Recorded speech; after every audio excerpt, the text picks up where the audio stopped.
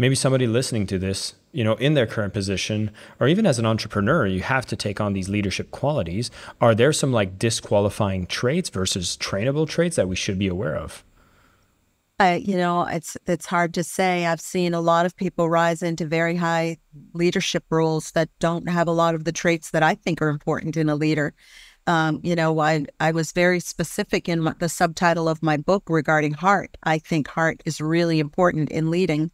I think heart's really important in everything, but a lot of people discount it and don't think it's necessary, and especially when you're in a publicly traded company where, shareholder value is at the top of the list. And people think that heart and extraordinary shareholder value don't go hand in hand. And, I don't agree with that, but I see a lot of leaders ascend into those positions who might not, just in general, when you see any company, any CEO, anything that's going on outside in the corporate environment and even in political environment, regardless of where you are, I believe heart is a really important ingredient in the recipe. I want to poke at that as well because, most people might have a stereotype around what a CEO is, and heartless might actually make the list of what people expect from a CEO. I think Because you have to make decisions. You mentioned 20,000 people under your management, and you're in the cruise line. And I know we talked even before we hit record. You were there during the pandemic. Things shut down. People have to big decisions need to be made, and it's almost like, wow, if you're doing it with heart, it's almost like how much heart can you give in a position where there's so many people that rely on you. So I'd be very curious to know, how were you able to keep the heart in a place where most people label it as heartless? Yeah, well, and a lot of people tell me that when they meet me and have conversations with me and, and then know what I do for a living. She's a CEO. Really? I don't know that I'm the stereotypical CEO. And I don't know, I hate to stereotype anyone around anything, but you're right. Heartless could make the list of traits in CEOs because people think you can't have heart and make it all the way to the top. And, I did. And I think it's one of the things I'm proudest of. I realized when I left sales and marketing and came into operations that the operational environment is a very different environment than sales and marketing. There aren't a lot of soft edges in operations. And if you think about our industry and our operation, it's quite complex. It's huge. You've got ships all over the world. You have crew members all over the world. You're delivering every aspect of the guest experience. You've got containers meeting your ships. And if they don't make it, your guests don't have dinner and don't have, a lot of the things that they need on their vacation.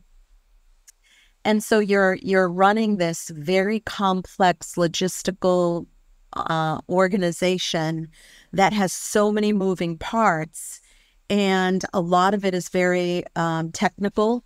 And there's, and it was all men, and it was, and I don't mean to I don't again like to stereotype, but in the environment that I grew up in this industry, there was not a lot of heart. And the one thing that I realized as soon as I left sales and marketing and went into operations was that I need to do this differently. I need to do this with heart, because I go on these ships and I see all these people from all over the world who are working so hard and leaving their families. And I didn't want them to work in an environment where they didn't know someone cared. And that, I believe, was one of the superpowers that I think I was able to have in this industry because it was so different. And I believe the discretionary effort you get from people when you lead with heart and they know you genuinely care about them is priceless. And so I learned that bringing the things that were natural to me, like caring and like heart, served me very well, and also served the people that worked with me very well as well. They were happy. They felt cared for. They knew, and even during the pandemic, that I actually had to lead with more heart during the pandemic than not during the pandemic, because people were so afraid that we weren't going to come back, that they weren't going to have their jobs, that they weren't going to be able to provide for their families. So I had to give them hope. I had to give them confidence, even on days I didn't have it. And so I had to flex those leadership muscles a lot more, and then de-emphasize that driving, revenue, profitability, all of those things that I'm also, hyper focused on all the time. Those had to go down, and the heart had to go up a lot more. But that's another thing you have to learn as a leader. You need to pivot your style based on the situation you're in. Thank you so much for listening to the Selling with Love podcast. We have some previous episodes you can tune into right here.